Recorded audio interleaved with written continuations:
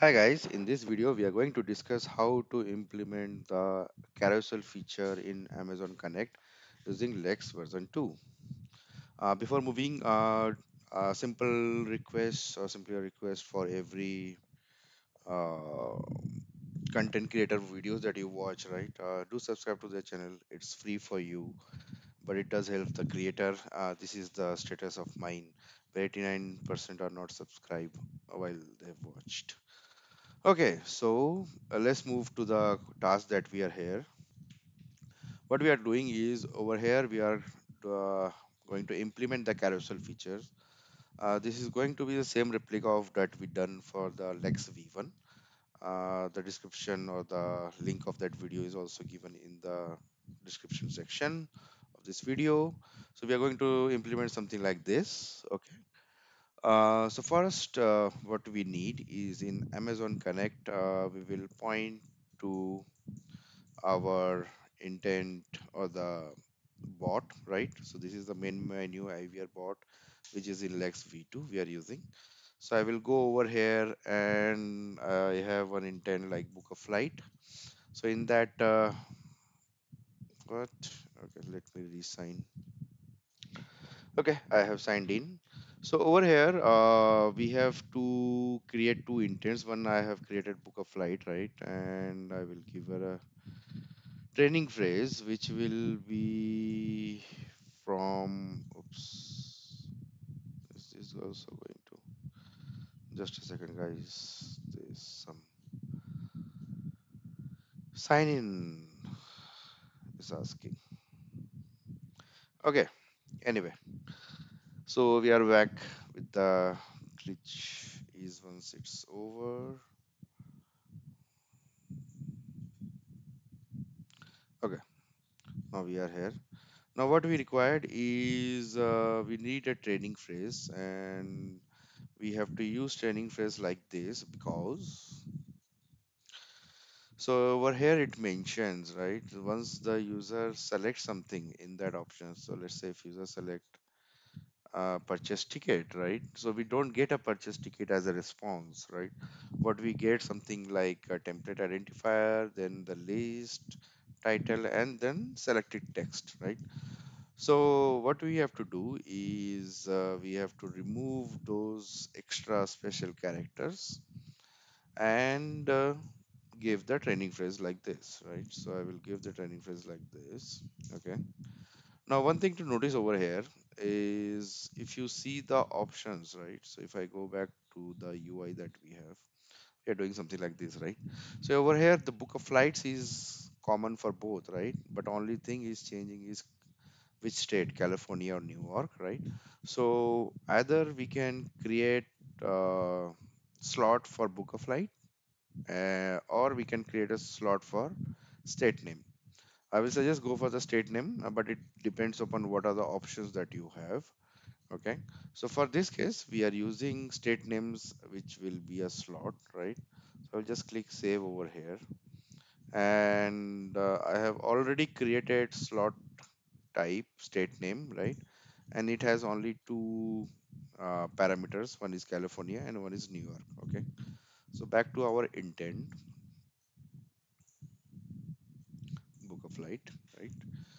So the training phrase that we added is over here, and I will select this one, not whole, and select as state California, right? That will be a state name.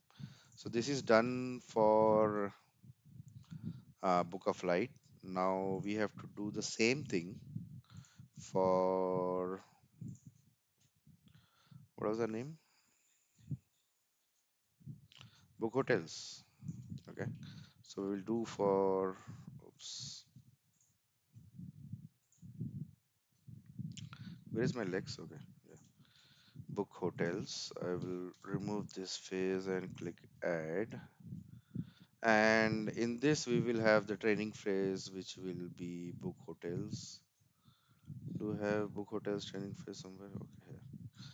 Again, this lambda is also present in the GitHub, and the description of that, or the link for that GitHub is given in that YouTube description section.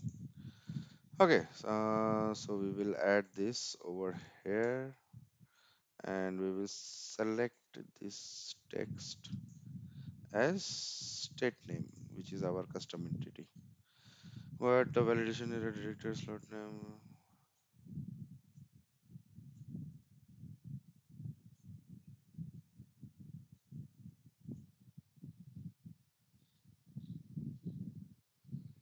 What just happened? It can't have that space. It's saying no worries. We will edit it. We will keep the California one, and since it's a slot, I don't think it will matter whatever the training phase that we are giving. Okay. Now if I click save, it should save, right? Okay, so now let's do a build over here. Meanwhile, over here in our JSON carousel, right? So what will happen? Usually, what is the use case we have is once user say help, right? So if I why the slot name can be in that isn't bad late. The slot name does not exist. Okay, so let's see what is going on. It says that in the slot we have two slots. How come we have two slots? Okay, so we have two with the same value. So that is the why. So we save the slot and let's do build again. Hopefully this time it should be okay. No. The slot California in utterance blah blah blah in Bogota isn't valid. The slot name doesn't exist. Oh, okay, so maybe we have not added properly. Let's go back to intents. Book sorry, book a hotel it was. Book a hotels and where is the training phrase? And oh, it's not added as a slot.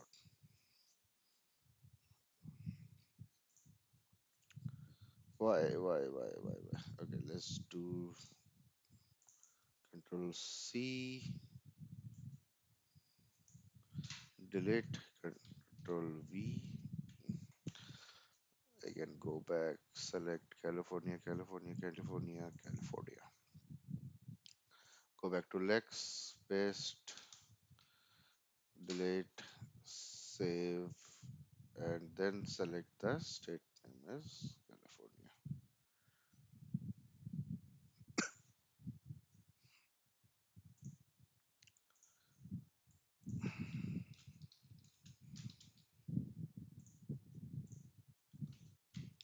Finally, the build is successful. We'll go back over here. Okay. And this JSON file, right, we have copied from here and then we have modified in the previous video for Lex V1. So I just copy pasted over here, right? So the look and feels will remain the same. So once you just say help, right, we have to display this JSON carousel, right? So that we will display. Now once you just select that, right, we will go over here and so once you just select, right, as we done in the Lex V1, we have to again go back to the Lambda and from there we will send back the response as a close intent, right? So let me just quickly select this one, save, and click test, click settings. Okay, it is pointing to my Lex which I required. So let's do a build. Meanwhile, is getting built, right? Over here in the Lex V1, we had to handle the slots into session attribute. We don't have to do anything over here. We just have to just click deploy. Now, once it is deployed, right? What I will do is over here in my uh, Amazon Connect site, right? So one is book a flight, another one is book hotel, right? So that is the intent. I will click save. For book hotels, we will directly go, and for book a flight, right? If user selected, so since in from the Lex V1 we are coming all these data, so we will have all this variable names. We continue to use the same, and we will just display the same thing, right? So over here, what state user have selected, California or New York, that will get selected. We will storing into this variable, and then I think we are playing it back that you have selected book intent and the state name. That's it. Nothing much, nothing fancy. Let me do a publish. Meanwhile, check. Okay, so this is also built done, and just test it out. Okay, so click over here. We'll type help.